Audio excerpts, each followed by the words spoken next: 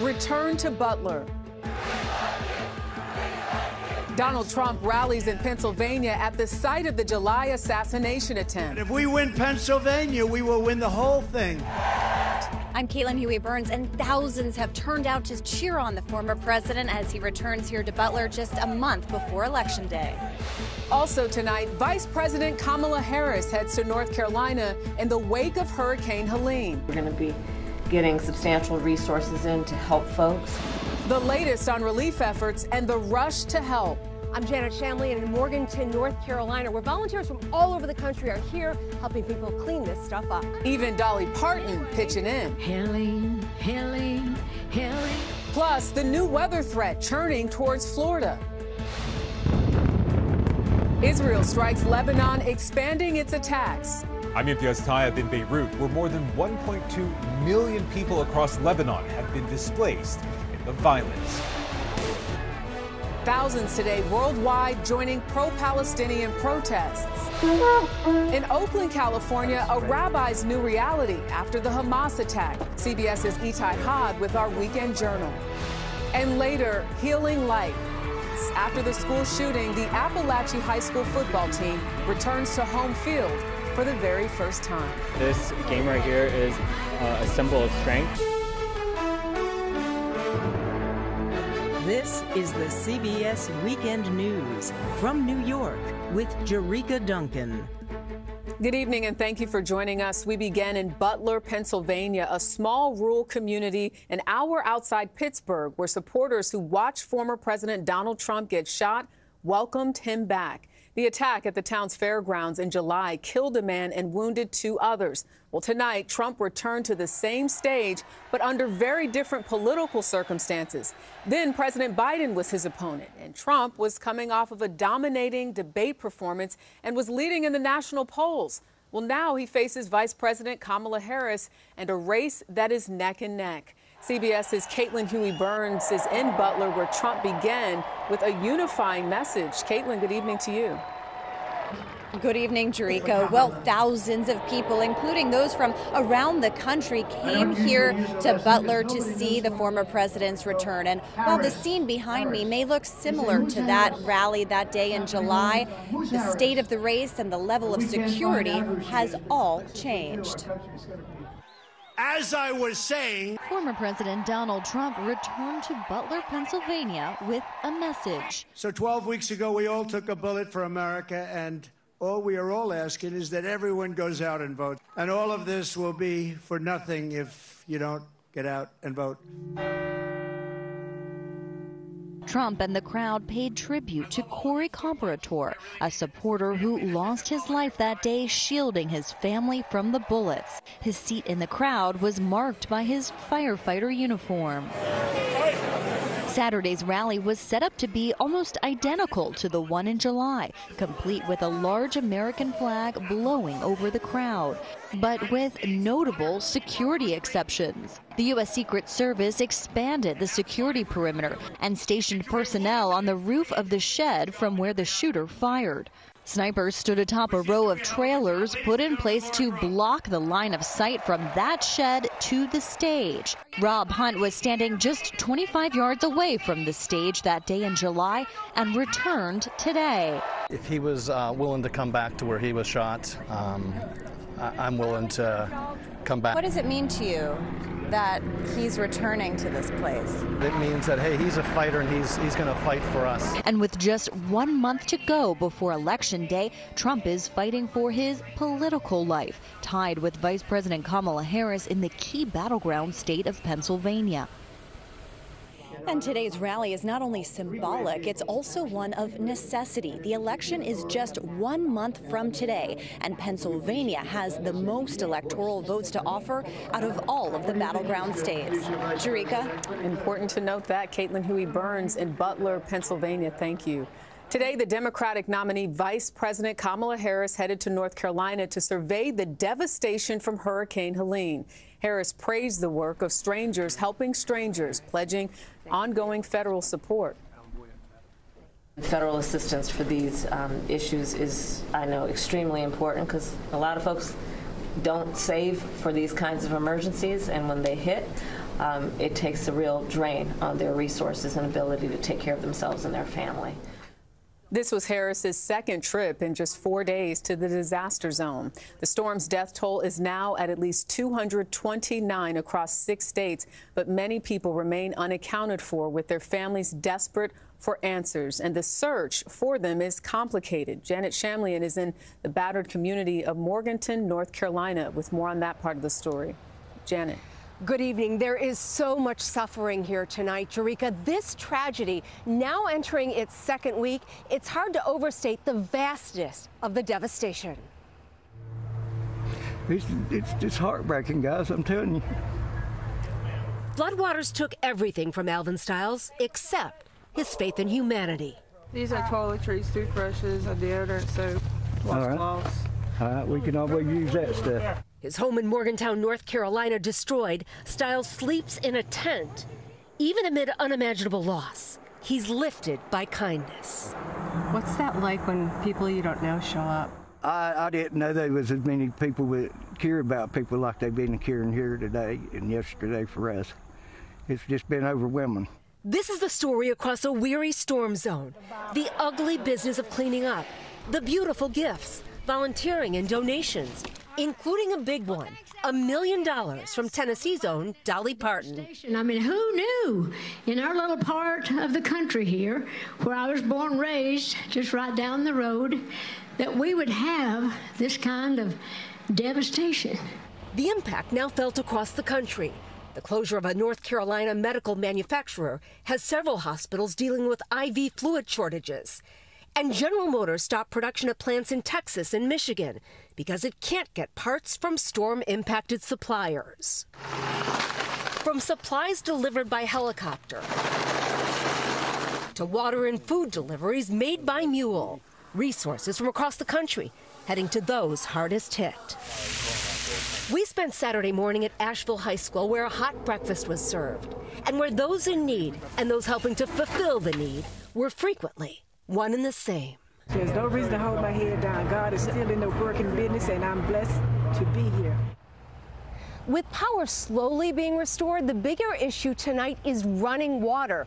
Tens of thousands are without it. In Jerika, many people are being told it will be at least 4 weeks before it's running again. Man, our prayers to the communities that have been impacted. Janet, thank you so much. Today, around the globe, there were demonstrations ahead of the 1-year mark of the Hamas attack on Israel and the war in Gaza that has followed. Tens of thousands showed up in several cities, most in support of the Palestinians in Gaza. But in Rome, protesters clashed with police. Water cannons and tear gas were used to disperse the crowd. Well, tonight, Israel launched new punishing airstrikes at targets in Beirut. Huge explosions hitting the city. This as the head of the U.S. Central Command arrived in Israel as the war widens. CBS's MTS Tayeb is in the Lebanese capital with the very latest. MTS. Good evening. Israel's bombing campaign across Lebanon is expanding tonight. For the first time, the country's north has been targeted, killing a member of Hamas, not Hezbollah, as strikes elsewhere intensify. Dressed in black and wearing emerald-colored headbands, the colors of Hamas. This is the funeral of Saeed Attallah, a commander for the militant group's Qassam brigades, along with his wife and 2 daughters who were killed in the Israeli strike. But it's Hezbollah Israel says it's after, as it ramps up its bombing campaign across Lebanon, leveling entire buildings. Like this one. 1 week ago, Israeli fighter jets targeted this building in the predominantly Christian village of Ain el-Delb. It was full of people who had fled the fighting further south. At least 60 people were killed, according to Lebanese health officials. Well, this was once a 5-story building, and as you can see, it's now just a mountain of rubble. All that's left of what was once people's lives, just bits of clothing and dust. One shoe, a pair of jeans, and a family picture. Relics of lives that no longer exist. In the shadow of Beirut's iconic blue mosque, more displaced families are living out in the open, including Syrian refugee Mohammed Ahmed Al-Naim and his family. part of the 1.2 million across Lebanon who've abandoned their homes for safety. We had to flee one war only to find another war, he says. This is torture. At just 20 days old, baby Rita is among the youngest displaced. She and her mother Fatima shelter in this classroom crammed with personal belongings. A new life amid so much violence. And tonight, Israeli Prime Minister Benjamin Netanyahu is lashing out against France's President Emmanuel Macron after he called for a ban on weapons shipments to Israel, Jerika, with Macron saying Lebanon cannot become another Gaza. MTS Tayeb reporting in Beirut. Thank you. To the weather now. Relentless and historic autumn heat is blasting the western part of the United States with alerts in effect for about 30 million people in parts of California, Arizona, and Nevada. For more on that, let's check in with our CBS meteorologist, Andrew Kozak. Good evening, Jerika. We're going to start in the west tonight, where dangerous heat continues for areas just west of Los Angeles, San Diego, and then all the way up to San Francisco. Could feel as hot as 115 for areas once again like Phoenix, continuing to set record highs. A little further inland, we have an excessive heat watch. This is going to continue for Fresno and Bakersfield through the beginning of next week. It could feel as hot as 103. Believe it or not, since October 1st, and the month just began, over 125 record highs have been broken. Now to a developing situation. Tropical storm Milton already starting to develop now on the west side of the Gulf of Mexico. It's a weak tropical storm, but it's going to quickly intensify to a 2, if not a Category 3 hurricane by Tuesday into Wednesday. And unfortunately for Florida, which is still cleaning up after Helene, this could give us an additional 10 to 12 inches of rain. Jerika, this is going to be something we watch very carefully over the course of the next 24 hours. Absolutely. Thank you, Andrew. Straight ahead, Reporter's Notebook. We look back at 1 year since the deadly October 7th attack in Israel.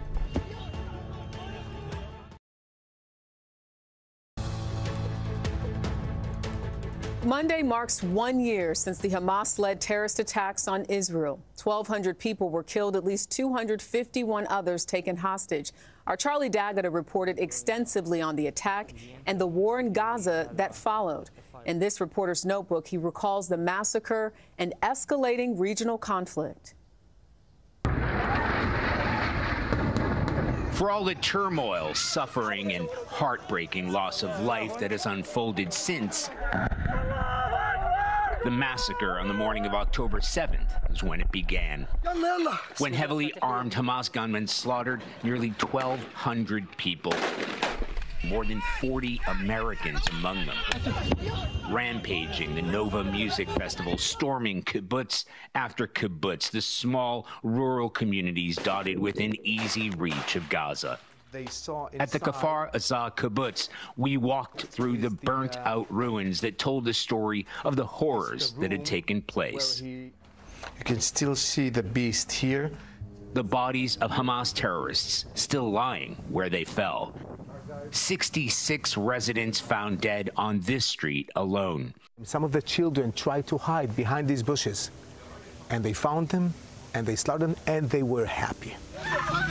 More than 250 people abducted, including Californian Hirsch Goldberg Poland, who lost his arm to a Hamas grenade and ultimately lost his life at the hands of his captors just over 1 month ago. Finally, my sweet boy, finally, you're free! In the weeks after Israel's ground invasion of Gaza, we were able to join soldiers of the Israel Defense Forces. He showed us what he said was a launch pad for Hamas missiles positioned right next to a family swimming pool. What we didn't see was any Palestinian civilians, dead or alive. Israel has largely prevented foreign journalists from reporting inside Gaza. For CBS News, that reporting fell to the courageous work of producer Marwan Al-Ghul, who has risked his life covering this story.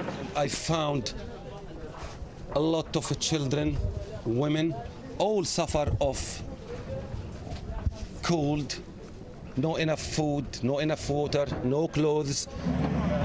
Marwan has lost several friends and family members, adding to a death toll that has surpassed 41,000 and still climbing by the day. As Israel's war has widened, the relationship with its strongest ally has become more strained. Pentagon officials tell us they were not warned in advance of that pager attack on Hezbollah fighters, nor the assassination of Hamas and Hezbollah leaders, including Hassan Nasrallah himself. Part of Iran's justification for the largest ballistic missile attack Israel has ever seen. U.S. destroyers helped thwart that attack, and officials tell CBS News that heavy U.S. presence will remain in the region for the foreseeable future. Charlie D'Agata, CBS News at the Pentagon. Thank you, Charlie. Still ahead on the CBS Weekend News, new reality, what some American synagogues are doing to keep their congregants safe.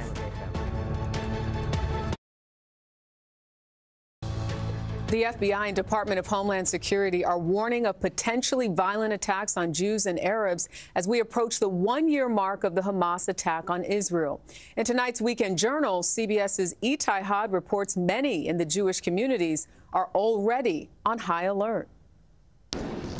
Last year, Rabbi Mark Bloom's biggest worry was finding enough chairs for the high holidays. This year, it's making sure every door is locked twice. This past year has undoubtedly been the most challenging I've ever had to face as a rabbi. With the anniversary of the October 7th Hamas attack coinciding with Judaism's holiest days, Shabbat Shalom, Rabbi. Anxiety at Temple Beth Abraham in Oakland, California is at an all-time high. It's in the forefront of my head. Congregant Ilan Matzlia says the events of October 7th shattered his sense of safety. I have nightmares about it. I think it's changed the relationships I have with people. For the anniversary, Rabbi Bloom is increasing security, adding extra guards with additional support from the city's police department. Across the nation, synagogues are responding similarly as anti-Semitic incidents surged 63% in 2023. Raphael Brenner is a counterterrorism analyst for the Bay Area Jewish Federation, which oversees security for Jewish institutions in Northern California. He says the recent attack by Iran on Israel has added a new layer of unpredictability to an already precarious situation. I think the key thing that October 7th changed was the realm of the possible started to seem like the realm of the probable. Blessed are you, God, who spreads the... For Rabbi Bloom, it's about reminding people that even amidst all the sorrow and fear, there's at least one silver lining. It really has brought our community together. Now, he hopes this sermon strikes the right chord, keeping congregants' hearts wide open and the doors firmly closed. Itai Had, CBS News, Oakland, California. Next on the CBS Weekend News, up, and away. We head to New Mexico for the world's largest festival of balloons. Today, the sky over Albuquerque, New Mexico was filled with balloons of all colors. It is day one of the 52nd International Balloon Fiesta, the world's largest ballooning event. All kinds of hot air balloons will take to the skies, including racer, special shaped, and remote controlled balloons. The fiesta runs through October 13th. And another reason to look up at the sky, the Northern Lights, also known as Aurora Borealis, will be visible to people in the northern states this weekend due to a recent eruption of material from the sun. The best time to see them, according to the Space Weather Prediction Center, at night between 10 and 2, and of course, away from city lights. Coming up next, we head to Winder, Georgia, where high school football is helping a traumatized community cope with a devastating loss.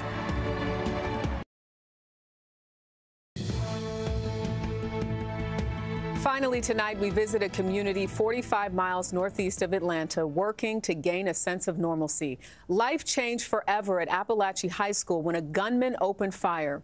Well, recently, under the bright Friday night lights, the focus was on more than just football as the team hosted its first home game of the season. These are cheers of triumph.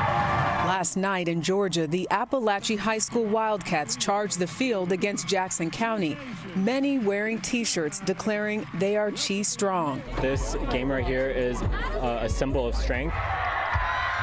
Friday's game was just 1 month after a mass shooting devastated this community. I think today is like the day that we can all as I say, reclaim our school. Of the 13 people shot, 4 died, including 2 students and 2 teachers. One was a defensive football coach, Richard Aspinwall. A 14-year-old student is charged with the shootings. His father is also accused of manslaughter and other crimes for gifting his son the AR-style rifle used in the attacks. Friday's game was about much more than the gridiron. It was about moving forward and finding peace. I think it's very important to show that we're able to get back up again. And as the local sheriff said that terrible day, love will prevail. Well, that is the CBS Weekend News for this Saturday. I'm Jerika Duncan in New York. Thanks for watching. Have a great night.